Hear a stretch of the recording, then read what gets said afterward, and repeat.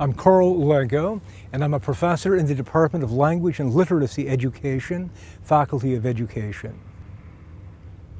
Dr. Teddy was my most significant mentor, and over a period of about 20 years, he taught me a great deal about language, about story, about the significance of place, and above all, Ted taught me to tell the truth both creatively and critically.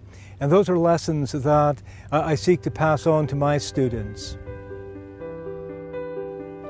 On the edge of morning, a heron stands still in the slough near the dike where I walk daily. Gulls hang in the sky. A sea lion rests with the river. An eagle watches from the tallest alder.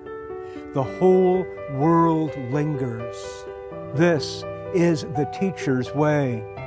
I too wait and watch, my image upside down in the smooth river, all the world topsy-turvy but still in balance, learning to be still, even in a vertiginous world.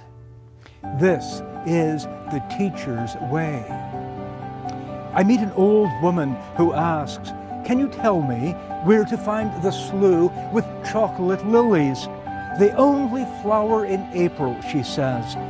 I have never seen chocolate lilies, I confess. I look for them.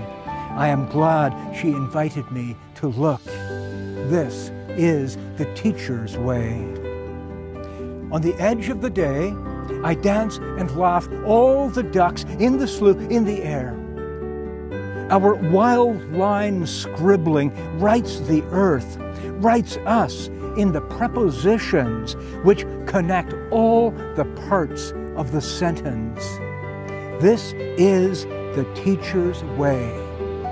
Spring light fills the aspens, alders, apples, along the dike where I loiter. The world conjured in ancient stories, a space for play where the past is remembered, for wisdom in the present, and hope for the future, knowing always the possibilities of verbs. This is the teacher's way.